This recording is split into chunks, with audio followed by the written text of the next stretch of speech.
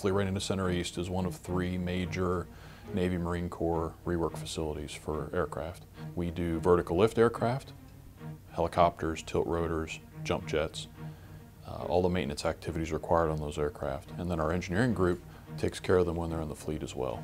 Our organization has about 750 engineers, so we have a hiring requirement for 30 to 50 every year. Most students have no idea what it means to be an engineer. They may be good in math and science, but they have no idea what they could do with that. And so we started outreach programs to begin to go into the schools and to help them realize what is engineering, what could I really do with my math and science skills. We do middle school engineering camps and high school engineering camps. We do in-school activities with teachers. We do after-school activities, so robotics teams, etc.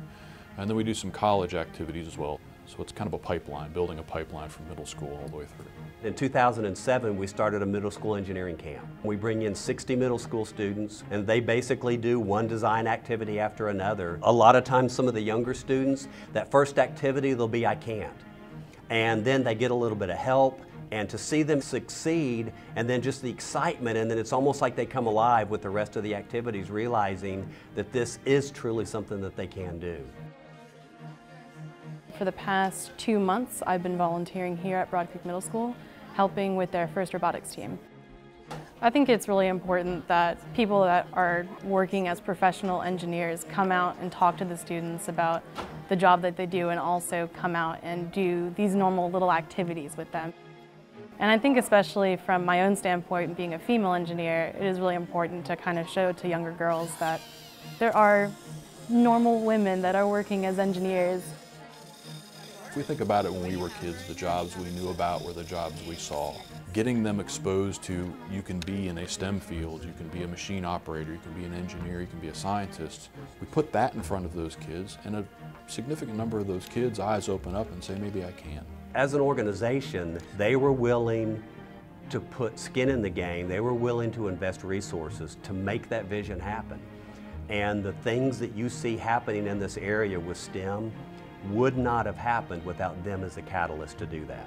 A lot of organizations, it's my experience, look at community outreach as a cost. It's a cost out of a small budget line they have to do community outreach and participate in activities. We look at it as a recruiting or training investment.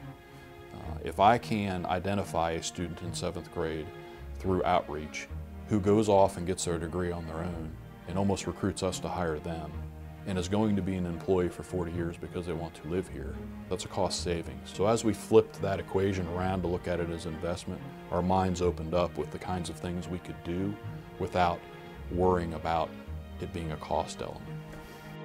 So my hopes and dreams for this program is in 20 years, I'm able to come back, and this program is still producing high-quality engineers that are going out and making a difference in the world. Is that it's a program that is sustained, and it continues to reach into the population in this local area, helping kids understand the possibility and giving them a way to realize their potential.